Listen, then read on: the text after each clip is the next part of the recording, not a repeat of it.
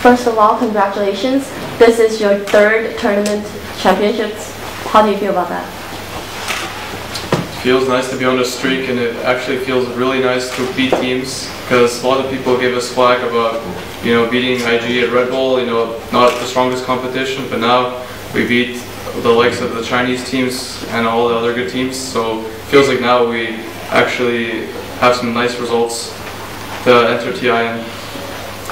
连胜的感觉非常好，因为在红牛比赛的时候，很多人都说我们的对手其实不是最强的。然后这一次的话，面对那么多好的中国队伍，还有其他强队，所以我们现在算是有点成绩了吧。然后就是让他们整体评价一下队伍在这个比赛上整体的表现。Can each of you make some comments on your overall performance in this tournament? Of the entire team. Or the entire team. I think we played fairly good. I think we were a little bit more comfortable in the whole system of picking anyway. So a lot of teams wanted to play a little bit more very crazy against us in the end to get a win out of us, and we were still pretty calm. So I would say we played like 90% good or 85%. 我觉得我们打得非常好，很多队伍在面对我们的时候都会选一些很疯狂的阵容，但是我们在那种情况下还是保持了冷静。整体来说，我觉得我们打了90%或者85%的吧。这次比赛就是有6支中国参加 TI 队的全部来了，而且还是在中国举办的，但最终的结果却是3个外国队就是保揽前3。他对这个结果有什么看法？他们？ So, in this tournament, all 6 TI invited Chinese teams attended, but the top 3 teams are all Western teams. How do you feel about that? I think as soon as the patch came out, they are a bit slower to adapt to the patch, but in a few months, I think, they will start to understand a bit more. And if they find a way to play this patch, I think they will become very strong again. But right now, I see us and the Empire, who are in the finals, a bit higher level than the Chinese team. 新版本出来了之后，他们就是中国队伍适应版本的话比较慢。在未来几个月，如果他们能找到合适自己的打法的话，他们也会打得更好。但是目前来说，我们还有总决赛的另外一支队伍 Empire， 是比他们了解的话，比他们是更高一个层次的。就是你们在对阵帝国第3场的比赛中，帝国的拉比克给你们造成了很大的麻烦。为什么第4把的时候没有扳掉拉比克？是因为自信吗？ In the 3rd game, Empire's Rubik gave you a lot of trouble. How come you guys didn't ban it in the 4th game? I can go ahead. Well, Rubik is a hero that can do a lot of things in a game. I think Rubik isn't a hero that you should be scared of. Even though he has the ability to steal ultimates and maybe turn team fights, it's pretty much the same as any other hero. And in the last game, it felt like the Rubik wasn't going to do much in the trident that we had against them, so we decided to let them keep the Rubik. 拉比克虽然是一个很多作用的英雄，但是我并不觉得这是一个很让人惧怕的英雄。在第4盘当中，我觉得拉比克在面对我们的钢3的时候，并没有很大的作用，所以我们没有ban了他。然后帝国向来以那个完美团著称，然后你们的团战处理也非常好，然后评价下来你们的团战细节处理跟帝国的。Empire is known to have perfect team fights, and so do you. Can you please rate or compare the differences in details in team fights between the 2 teams?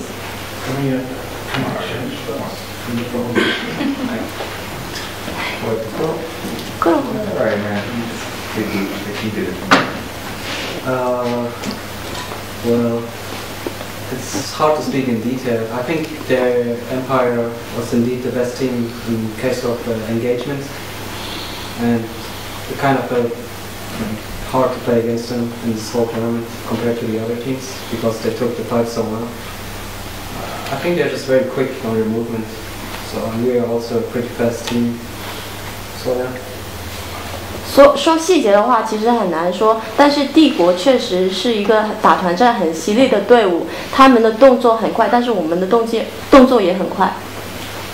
然后第三局的时候，你们在对战帝国，就是后期的时候有一波5人开雾，然后准备抓他们，然后就是到对方高地的时候，你们把那个帝国的信使给杀了，然后从我们观众的视角来看的话，就是因为你们杀了那个视角，暴露了你们位置，所以才导致了那一波团的团灭，最终就是导致你们失掉那场比赛。就是说一下你们当时为什么要杀那个信使。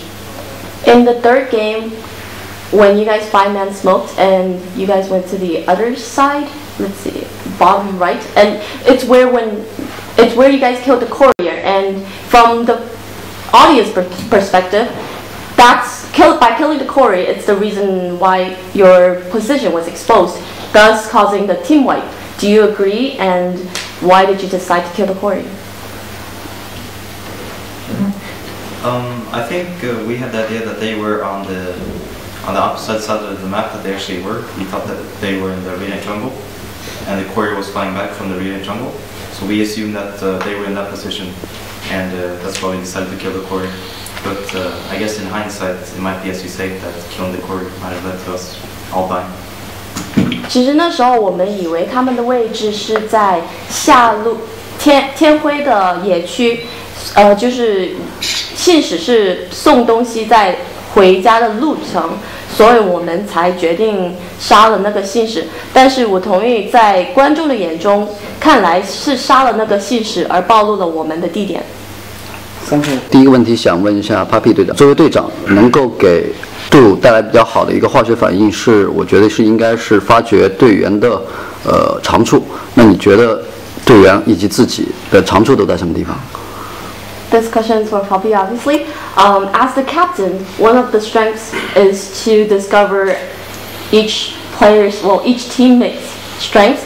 What do you think each of your teammates' strengths are? It's quite kind of obvious, and the community also realizes that we have 3 people from 3 different teams, and we all have our strengths of understanding how we want to play. And if we mix that together, then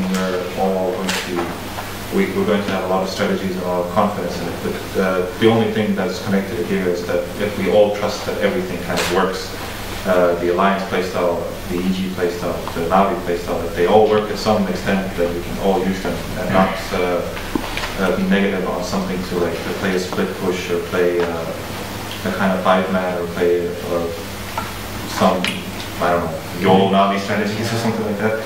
So in that sense, if we're all comfortable understanding that everything works by percentage, of course, not everything is all good in one patch, we have that in our synergy. 我们自己知道，然后所有的观众也知道，我们来自3支不同的队伍。然后我觉得最重要的是，我们都彼此相信，我们所想的东西是可行的。就例如，EG 或者 Alliance 或者Navi， 就是他们的方法可行的话，我们也能做得到。就无论是任何的玩法，就是分开推或者打团战，或者就是 Navi 的，就是杂技阵容，只要我们相信，当然也不是100%什么都可行，但是只要我们足够相信的话，还是可以的。第二个问一下现在的 BP 手 S4， 看到 Secret 现在的阵容有很多属于他们的体系，可以说，有的以护甲为基础的，也有像最后这把以治疗量啊这种的为这些战术的构成思想，研发是怎么样的一个过程？然后你们手里有多少种这样的体系？ The questions for the band picker now, S4. We see that you have a lot of lineups with different strategies and different themes. Say the healing strategy from the last game. Who came up with these strategies and how many do you have in your hand? I mean, first of all, we're picking heroes that we like to play and we're comfortable with. And when we're in the draft stage, all of us are considering a lot of heroes, but in the end we have to boil it down to a few of them. So it's a struggle to discard some of the heroes and see which one your team that fits your team and your players, and then if it's possible to bring it in versus what your opponent has right now. So it's a pretty hard task because there's a lot of voices, but it's something that has to be done. 首先，我想说，我们会选一些适合自己，然后我们自己也喜欢用的英雄。在选人的时候，我们会考虑很多的英雄，但是需要放弃一些，其实是很困难的。然后我们也需要看一下对手的阵容来做出选择。我们大部分时间都会去看一下这个英雄能不能我们现在的阵容，然后旁边有很多就是声音或者意见。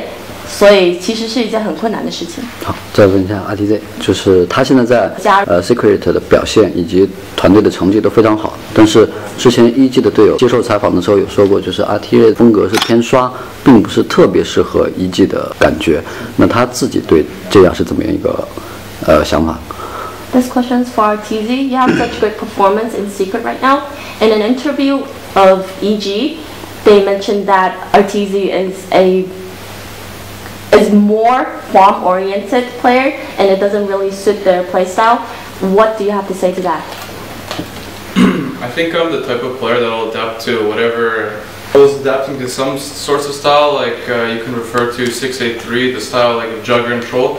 I had some problems with that kind of set of heroes, but now with this patch, I feel like the hero pool that I want to play, and I am thinking that's good.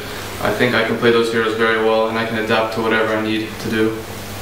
我觉得我是一个可以适应我自己觉得或者我的队伍觉得需要的风格。你提到的可能是6.83版本，当时是剑圣还有巨魔这些英雄，我其实不是特别适应。但是新版本出来之后，有很多我喜欢而且想玩的英雄。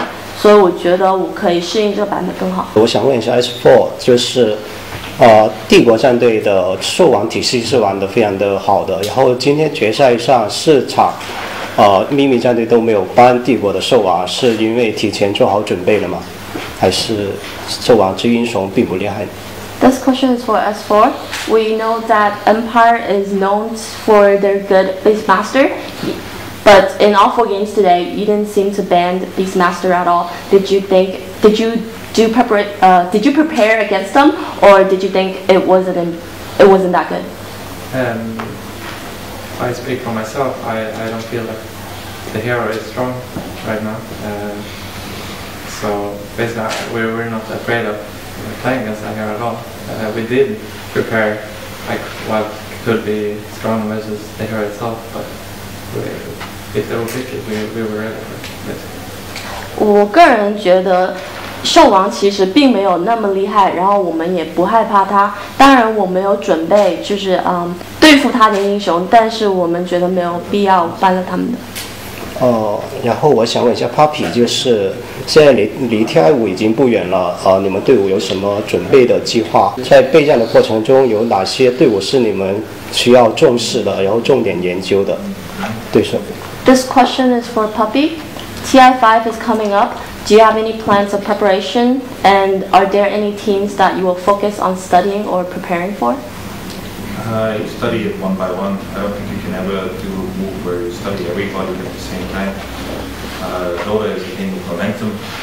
You need to study the enemy which you are going to face against early, not before the games or something like that, the day before. But overall, trying to study everything is going to burn you out, so take it a little bit easier. We're just going to do the same thing which we always do. I think it's working out for us anyway, and we're just going to be prepared for the matches. Of course, we're going to have some strategies and stuff, and we're going to either scrim or have some practice going on, but you should not ever overdo things. 我们会一个一个选手去准备。我觉得所有一起准备的话，其实是不可能的事情，因为 Dota 是一个按照节奏的游戏，所以我们会在就是遇到对手的前一天或者比赛之前准备。当然我们会有一些战术，然后我们也会训练来练习这些战术，但是如果是把所有人都一起就是准备的话，是不可能的。好，谢谢。冠军拿的很多，表现也几乎完美。最近你们有没有想过别的战队能研究出针对你们的战术？The question is for Puppey. You've won many titles recently. Are you ever afraid of your opponents figuring secret out? Figuring us out is not the main problem, I think, which we ever feel. It is a thoughtful thing.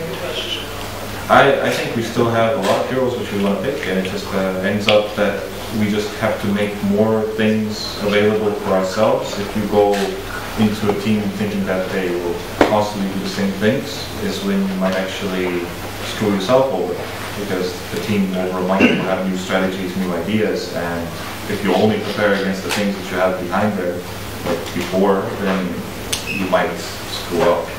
I don't feel like I'm worried about anything. All I'm thinking about is to fix all the problems we still have, create more diversities, and just keep on going at the same pace as we're going.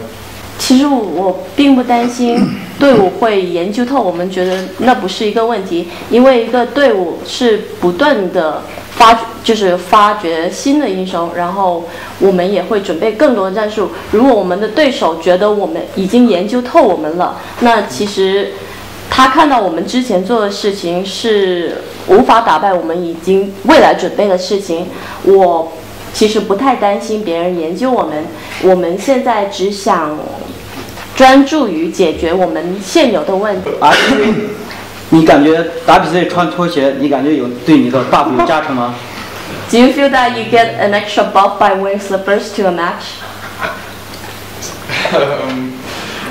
I guess so. I mean, we haven't lost the game until now, so I must be lucky or something. But I think it's the shorts more than the slippers. 可能吧，因为我们到目前为止没有输过比赛，就刚刚那场，所以我觉得他是幸运的。但是比起拖鞋，我觉得是我的短裤。